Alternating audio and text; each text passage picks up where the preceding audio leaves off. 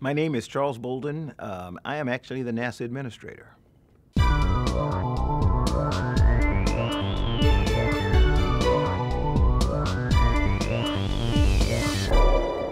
When people ask me about space technologies that I think are important or that are things that really grip me, the first thing that comes to mind for me is in-space propulsion. That's the game-changing technology that we need to make travel to Mars easier on the human being, because we can theoretically cut the transit time. If we can cut it in half, we significantly limit the risk to crews.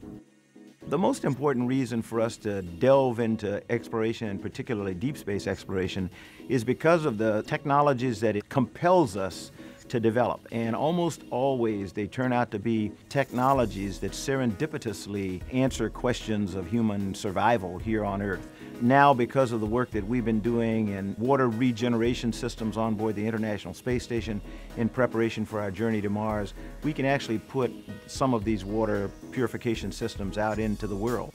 You probably hear me talk a lot about what I do and why I get excited about it, but I'm most excited because this is your opportunity. We're trying to blaze the trail so that you can do something that humanity has never done before, and it'll give you something that you can one day sit down with your children and grandchildren and tell them that you played a key role in this incredible human endeavor that took humanity from this planet that we call home today to another planet that allowed us to understand our solar system and our world much better than we had ever understood it before.